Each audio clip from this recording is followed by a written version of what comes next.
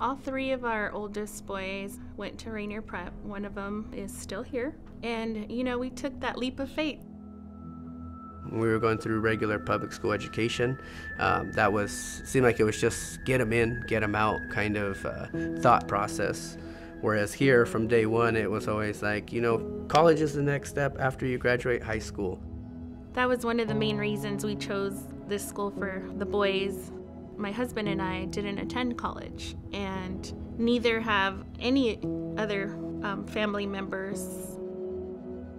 When students enter in 5th grade, Rainier Prep is very intense because we are envisioning every student as a future college student. I think that for some families, college might mean opportunities. It might mean changing the narrative of what life can provide.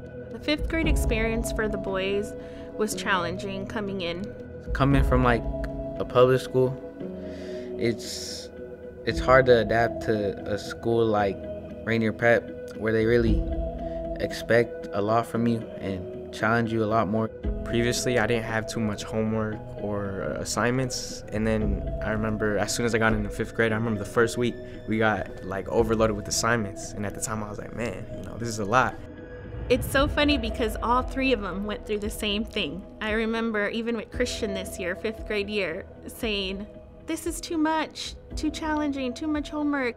In the beginning of the 5th grade year, it takes a lot longer for students to get that homework done.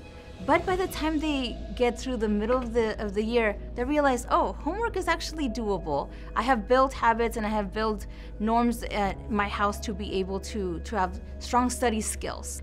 And I know that it's also due in partnership to family support. It's all been a great experience for us, and we know that these guys push the children to exceed their limits that they believe that they have. Coming into the school, I wasn't too much of a scholar, and then I built, you know, for example, my love for books. It expanded over that time, and my love for English as well, and I got the support I needed, so I was prepared for high school. I feel like I'm very dedicated, motivated, hardworking because of my parents, the school expecting a lot and knowing what I'm capable of. His other brothers have always been the scholarly type who, when told once this is the assignment or this is the expectation, they meet it from the first try. Christian takes more tries, but he gets there.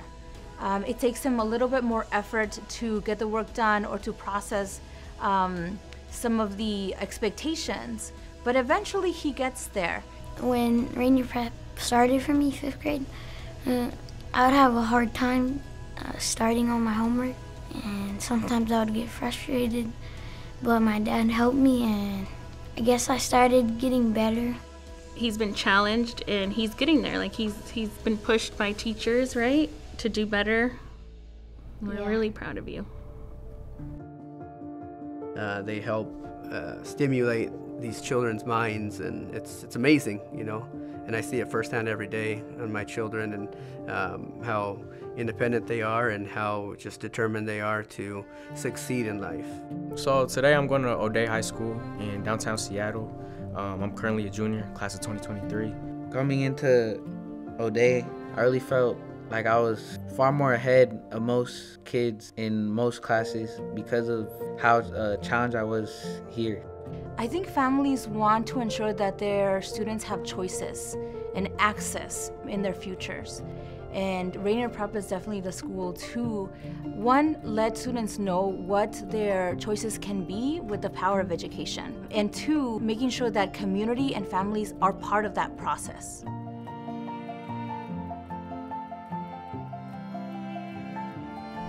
Everything that we've experienced is honestly just the best. What you want from a school, what you want from a community. I see all of them attending a 4-year college. Everybody has the power to do something, but it's about how you approach it and how you apply it to the world. So I feel like, you know, I'm on a mission right now. I'm just thankful for everything I've been through, every experience, every up and every down, because it's made me who I am today. I just hope that you know, that they find something that they want to do and that they have a passion for, and that they just pursue that, like, just 100%. You know, I want to see them. I want to see them succeed, for sure. I just want them to be happy, to pursue their dreams. That's it. And I think, you know, with the support that they continue to get from the school, from us, our family, you know, I just want them to know that they could do anything that they want to do, for sure.